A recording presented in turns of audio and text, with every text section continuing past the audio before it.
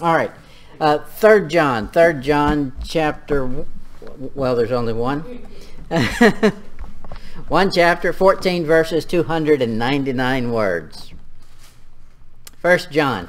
We'll start, not 1 John. 3 John chapter 1 verse 1. We'll start in verse 1. Oh, I'm going to let everybody get there because I'm going to have you compare something. I want you at the same time to read two passages. You're in 3 John. You've got two eyeballs, so make one of them look at 3 John and make one of them look at 2 John. Let's read both passages at the same time. The elder unto the, now it changes. You saw when we covered 2 John, the elect lady and the elect sister and the children of them. Okay, now he's talking to an individual instead of a group, a family. He says, the elder unto the well-beloved Gaius, whom I love in the truth. So he's talking to some individual here. And it's somebody who is, he's well known for doing good things. He's a good guy. So it's a little different than what we saw in the 2nd chapter. This is similar to Luke chapter 1, verse 3.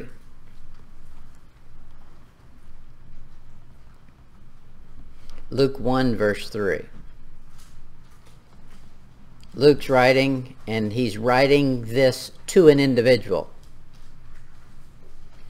The book of Luke was not written to the church. It was not written to a group of Christians or to a following of Jews. It was written to an individual. Luke 1, verse 3. It seemed good to me also, having had a perfect understanding of all things from the very first, to write unto thee in order, most excellent Theophilus. Okay, that's an individual he's writing to. And he calls him most excellent. Now, that could be a title because he's some kind of a political leader. But it could also just be that's how he's known. He's excellent. He's an excellent person. You find those, and as Christians, we should strive to be well-beloved and excellent. Mm-hmm. Not a brute. I mean, some people think that the meaner they are, the more spiritual they are. Mm-hmm. That doesn't make you more spiritual. If you can be nice, be nice. There's some lines you can't cross. Don't let nice get in the way of truth. Never. But don't be mean just because you've got an opportunity to. Acts chapter 1. Acts 1, verse 1. Acts is the sequel to the book of Luke. The former treatise have I made, O Theophilus, of all that Jesus began both to do and teach. Okay, so those books are written to an individual that he thought was worthy of the information. The Bible tells us, Jesus says, don't cast your pearls before swine. So whoever this was, Luke had a high opinion of him, and he was giving him all the details. Now, if the person was no good to begin with, he would have been casting his pearls before swine to just give him all of this deep information. John is saying the same thing about this guy in 3 John. He's well beloved. He's commending him. Look at, I'm about to say chapter 1. There's only one. Verse 2. 3 John, verse 2.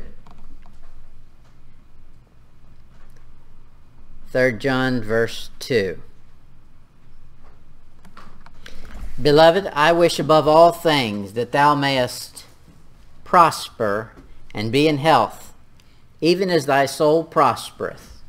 Okay, he's already said he's well beloved. That's for spiritual reasons and for his personality and the things he's known for, his charity. Now he's saying your soul's doing great, and we all know that. And he's saying, if I was going to give you a wish, and I don't mean it like some mysticism, but his desire is that he is in health, and that that he be prosperous even as his soul is. His soul's already there, but his finances ain't. Now, if he was supposed to be healthy, wealthy, and have long life, as proof he was a good Christian, verse 1 would have been wrong. The well-beloved. Okay, he's already doing well, even though he's not obviously healthy and wealthy. That's what John is wishing for him. That's okay. I think God deprives us of some things. I don't mean deprives us, but makes us wait on some things because he wants us to ask for them. Okay? Ask for them. And it also gives the rest of the body a reason to create a wish list for them. That's what John's doing. He's creating, they do that on technology. You can go on and create a shopping list and call it a wish list and send the link to somebody. Okay, that's what John's doing right here. He's creating a wish list. And he's going to send this to God. God, I wish that he was prospering and he was as healthy as his soul is. Okay, that's a good prayer for him. That's a nice thing to do. Now, problem is, the charismatics will tell you God's goal for you is to be healthy, wealthy, and have long life. And it may or may not be. But they'll use this verse in their prosperity gospel. And that's not quite so. Look at 1 Corinthians 3.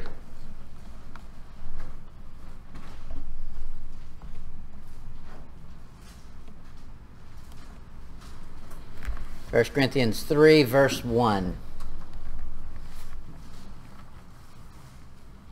He says, "And I, brethren, could not speak unto you as unto carnal, or as unto spiritual, but as unto carnal." That is, I couldn't come in here and have a real good spiritual conversation and discuss Bible like I wanted to, because you're so carnal. Now, he didn't say they were carnal because they had backslidden into it. No, they hadn't grown out of it. They were babies. He says they're babies. "But as unto babes in Christ, I fed you with milk and not with meat. For hitherto were you not able to bear it, neither yet now are you able." Okay, so the very first thing that a baby learns is me first, me first. Isn't that what we all learned? Yeah. My toy. You can't have it. Okay, when you get saved, it's the same way. When you first get saved, you know what you think? God, do this for me. Fix this. And he did, because you were a baby. Babies need that to develop.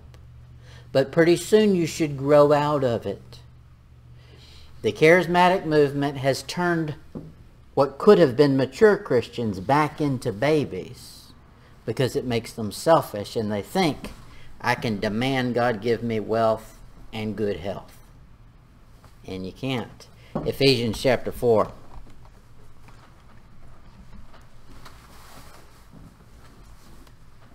Ephesians 4 verse 14. He says that we henceforth be no more children, tossed to and fro, and carried about with every wind of doctrine, by the sleight of men, and cunning craftiness, whereby they lie in wait to deceive. The problem with being a baby Christian and remaining on that level, it's fine for a baby to be a baby, but you know what I mean. You need to grow out of it at some point. And if you don't grow out of it, chances are you'll be deceived. They say, they talk about something being easy to do. They say it's like taking candy from a baby. No, it's not easy to take candy from a baby. It's sweet, they love it. That's a hard thing to do. It's like taking broccoli from a baby. Okay? Babies naturally crave the wrong things. Spiritually, it's the same. As soon as you get saved, we naturally think, okay, God's going to make everything perfect for me.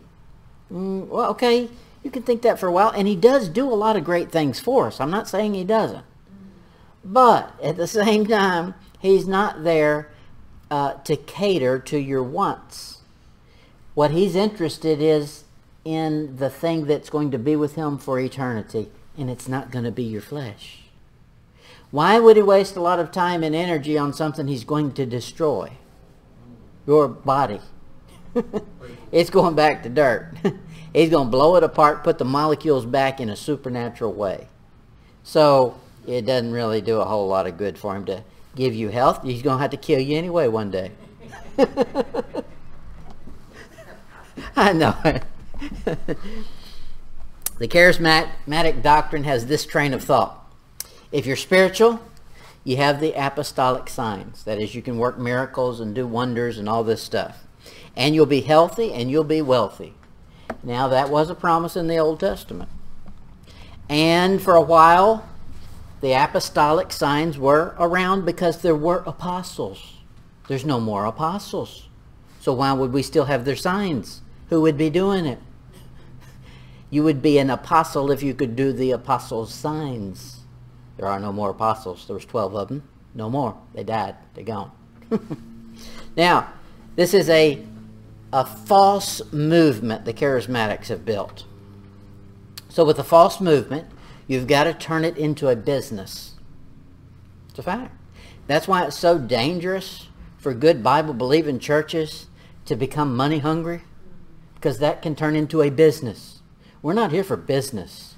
We're here for spiritual nourishment. The multi-level marketing plan that they have is this. You will get wealth and you will get health if you put some money in my pocket. And they call this, a little phrase, plant a seed of faith. That ain't a seed of faith, that's a seed of coin. But you see how they automatically start switching things. They take a spiritual and turn it into physical. Okay? If they said a seed of faith, then why did they say my faith was a coin? Does that mean the more coins I have, the more faith I have? Okay, the logic is off. Look at Acts 19. Remember, not long after I got saved, my husband's mother was talking about they come across this new thing in their church called seed faith giving. Yes. And she was telling me all about seed faith giving. So whatever you give, God will multiply and give back. And I said, oh, and I didn't know enough about it. I was interested in it. But the scriptures they gave me didn't say that. So I was kind of curious about that. Yeah. Plant a seed of faith. Acts 19:11, he says, and God wrought special miracles by the hands of Paul. Okay, so there's the apostolic signs. See, even there, the apostolic signs were not the apostles. They were God's. That's right. God wrought mighty miracles and let it come through the hands of Paul. In 1 Corinthians 12:9, he says this, to another faith by the same Spirit, to another the gifts of healing by the same Spirit. Okay, there's where he's talking about those signs that God gave out. Those signs were for the apostles, but not for all the church members. And obviously those things ceased because Paul was sick. Why couldn't he heal himself? Paul's eyes were bad. How come he couldn't heal his own eyes?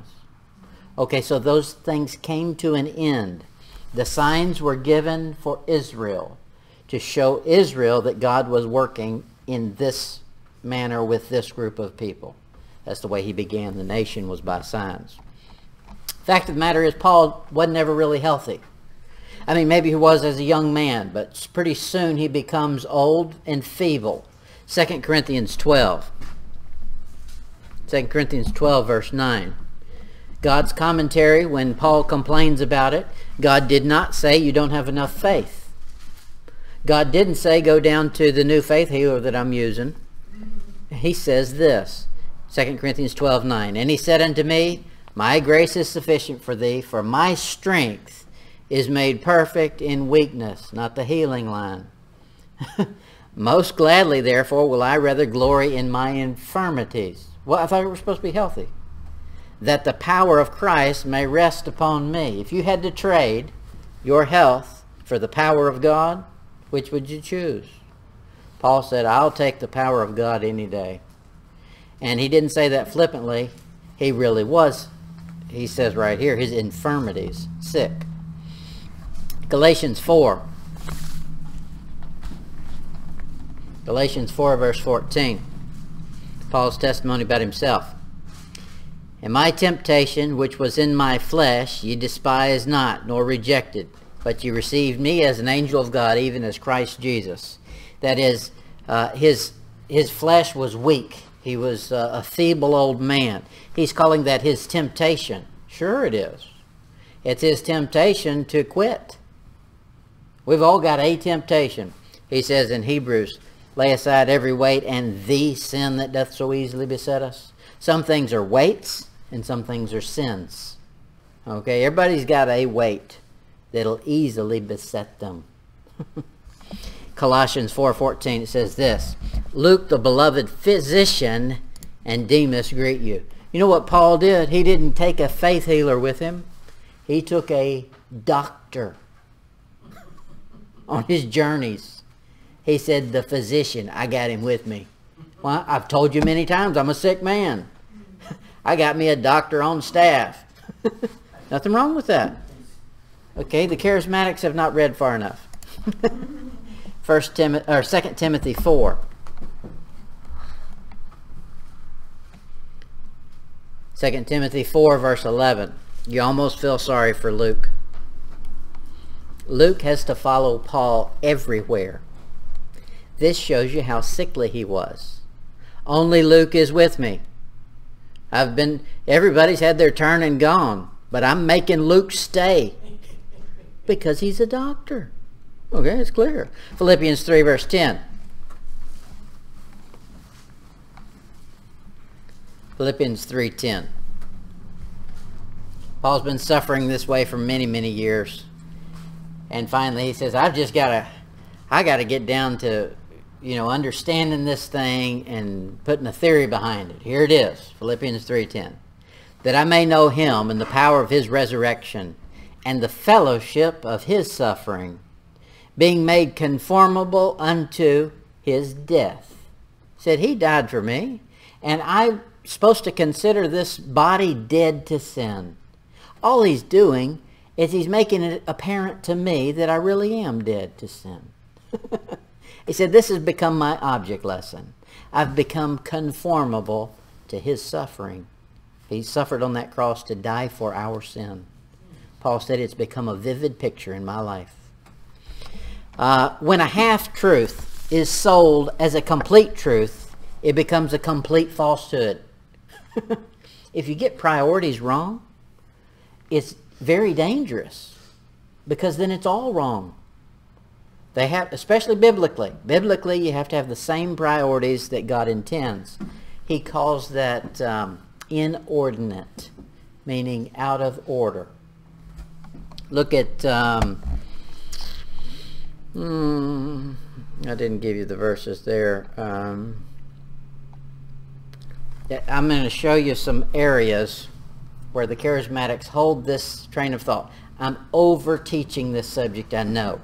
Y'all already know it, but I'm going to give you all the scriptures for it in case you encounter it. Matthew chapter 8.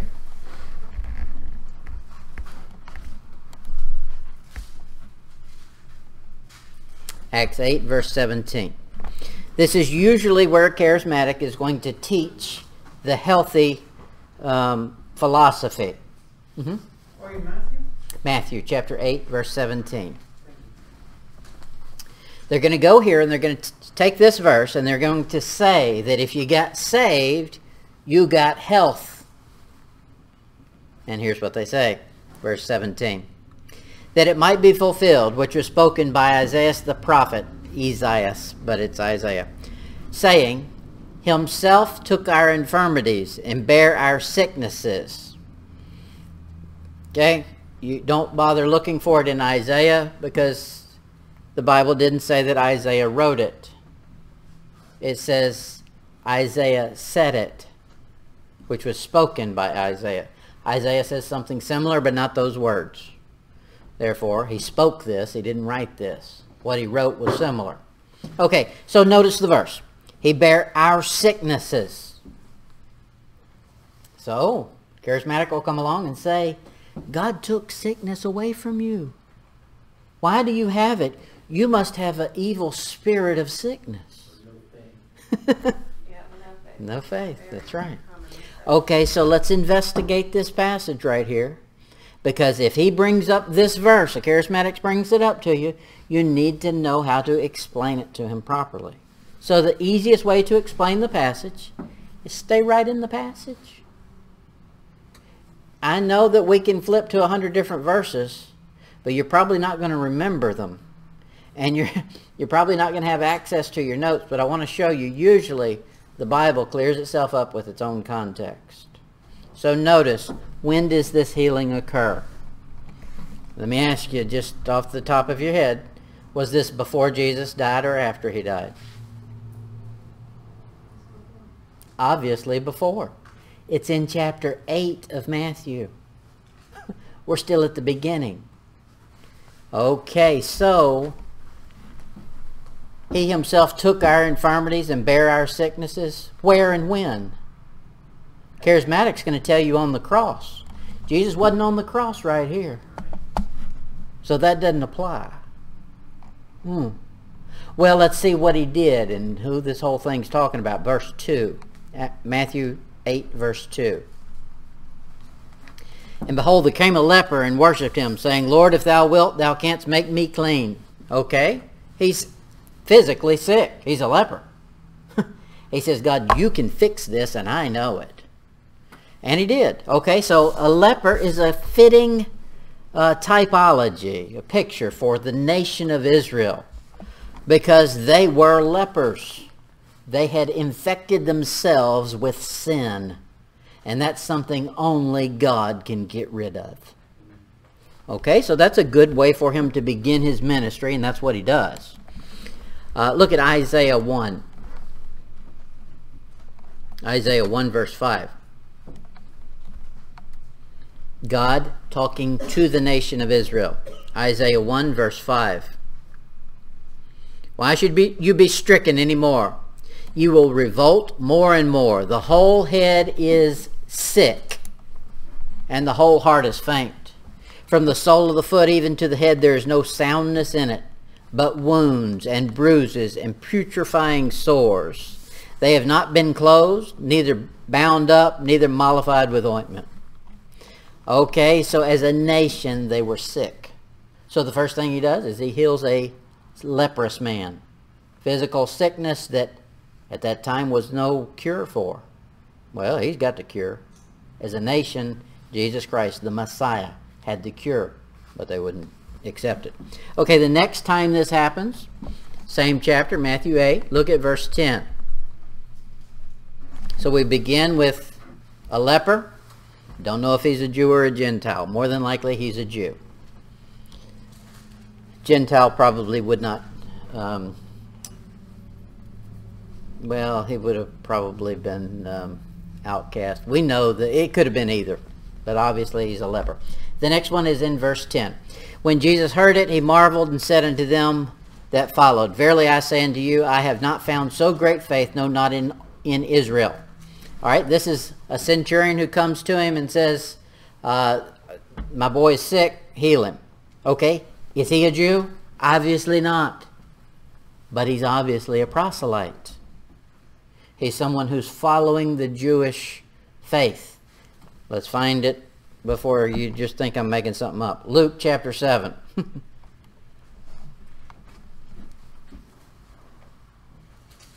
Luke 7, verse 2. And a certain centurion's servant, who was dear unto him, was sick and ready to die. Verse 5. For he loveth our nation, and he hath built us a synagogue. Okay, he's obviously a proselyte. He loves the Jews. He wants to do them well, and he's participating. In the tribulation, that's going to apply. If you're a Gentile, the only way to get in is become a proselyte. Okay, but let's keep on. Matthew chapter 8.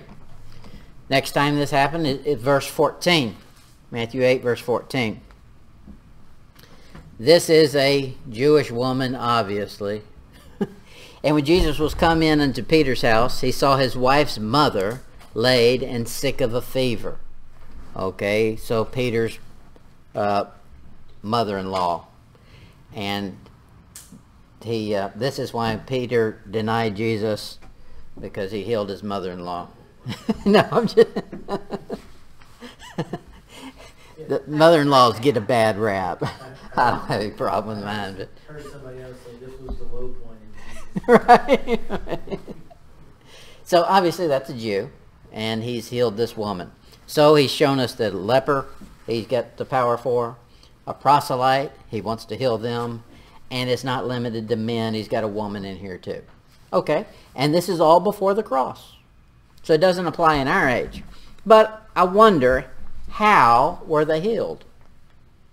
Because according to the charismatic, the way you're healed, put some money in my pocket. Or come to my meeting, give me a big crowd, and be my follower. You know, I need 45,000 follows on my Facebook, or whatever it is. Instagram. Matthew 8, look at verse 16.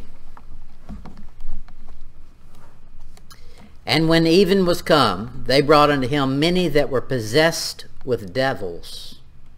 And he cast out the spirits with his word. And he healed all that were sick. Okay, you notice the ones who are sick there have a problem. An evil spirit. And it takes one thing to get rid of the evil spirit. The Word of God. Okay, nobody's anointing them with special oil. Nobody's sending them a prayer rug. It's the Word of God doing it. And the reason is because they have evil spirits. Now, the fact of the matter is this. You can get all kinds of things that an evil spirit will give you. Sometimes it is a health thing. And in this case right here, he was saying he cast out demons, and that was making them unhealthy. Well, everybody who's messed up with satanic things is unhealthy. You watch the druggies. You ever seen a healthy druggie? Okay, that's demonic.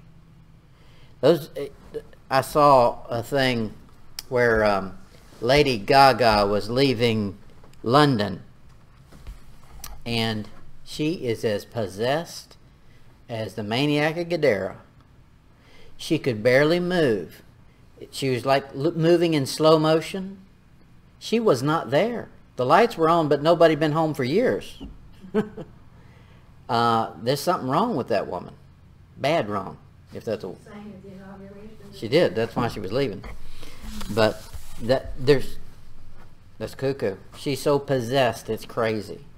But she doesn't look healthy either. Okay.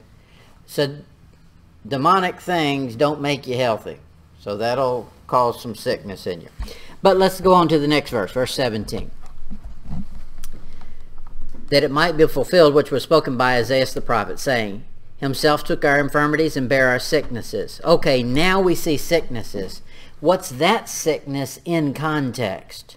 Verse 16, casting out evil spirits. That's the sickness he was taking care of. It wasn't the sickness of bad nutrition. It was the sickness of evil spirits. And that can only be handled by the Word of God. Okay, so how did this change? Did something like this happen after the cross? Because they'll find a verse that'll work after the cross.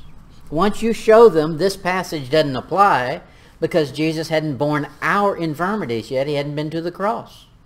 Then they'll run you here, 1 Peter 2.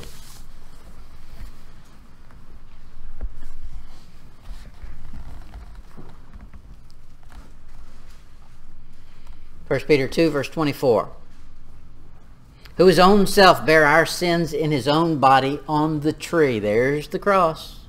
That we, being dead to sin, should live unto righteousness. Here's the phrase. By whose stripes ye were healed. Okay, there it is. Healing. You shouldn't be sick because on the tree he took all the things that would make you sick. And so now he had stripes, so you get healing instead. The context is talking about sins. It's talking about righteousness. That's right. It's not talking about health. That's right. It's a different kind of sickness, and it's a different kind of healing. Look at 2 Corinthians 5. No, not here. Well, yeah, he could be talking to the Jews here. But that you could apply that here because he did do this on the tree, that is on the cross, and what he did on the cross affects me. 2 Corinthians 5. Here's what he really did on the cross that gave us healing. 2 Corinthians 5:21. For he hath made him to be sin for us, who knew no sin, that we might be made the righteousness of God in him. The difference is sin versus righteousness. That's the healing we got, was righteousness. And everything to do with your health. Isaiah 53. Isaiah 53 verse 4. This is as close as we can come to saying this is a quotation from Matthew 8. This is not the quotation, but it's close. Isaiah 53 verse 4. Surely he hath borne our griefs and carried our sorrows. Yet we did esteem him stricken, smitten of God, and afflicted. But he was wounded for our transgressions. He was bruised for our iniquity. The chastisement of our peace was upon him, and with his stripes we are healed. Very clear in that passage is nothing about health. Notice what you get healed from. Verse 5, transgressions and iniquities. That's the healing he's referring to. It's 100% spiritual. It's 100% talking about sin. The problem with taking the charismatic viewpoint is this. Once you connect physical healing with salvation, then the person gets sick, they suddenly think, I lost my salvation. You can't connect those two. Yeah, that won't work. Fact of the matter is, physically we're going to be 100% healed one day. But our salvation is not complete until the millennium. Until the second advent, we don't get everything that is promised to us. One day we're going to get all of it. We'll never be sick again. We'll be immortal. Okay, we don't have that right now. That's a promise given to us. Isaiah 11. Isaiah 11 verse 4.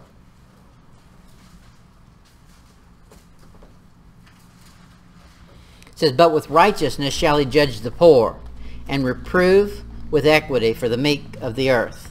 And he shall smite the earth with the rod of his mouth, and with the breath of his lips shall he slay the wicked. Wicked are gone. Verse 6. The wolf also shall dwell with the lamb. Don't try it now.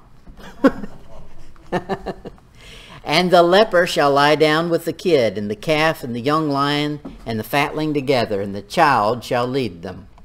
Okay, don't send your kid out there trying to do that right now. It's not going to work out too well. But one day it will. So just because something has been promised to us does not mean the timing means you can have it right now. You go to college with the promise of one day you'll get a diploma. Doesn't mean just because you enrolled you automatically get one. And it doesn't mean that if you fail, you'll still get it. You may have paid more than full price, but you won't get that diploma if you don't pass. Okay, we've been promised a lot of things. Doesn't mean that we can demand it right this minute. And that's what the charismatic does. He takes a promise that's been promised you in the future and demands it right now. One day you will be 100% healthy and never have a day of sickness again. You'll be 100% whole, but not right now. Charismatic will stomp his feet and say, I demand it right now. And God will say, it's not time. Oh, I'm just thinking about that word demand. I hate that. Yes. Not Declare and decree. Yeah. Yeah, but then you're demanding of God this and that. Who in the world do you think you are to demand God? You're going to demand what from him? Yeah. I don't like that word. The fact of the matter is, God created this body out of the materials that he cursed. So we bear in our bodies a curse. I can see that. He didn't remove that until he removes this body. He's going to give us a new one that has no curse associated with it. And until he does, even your blood has a problem. Everybody's blood causes them to get sick. One day we'll have perfect blood, like him, but not now. It's coming. And I got a lot more verses on that, but we're going to skip them. I think that's gone far enough. We'll over far enough. We'll pick up verse 5 next week.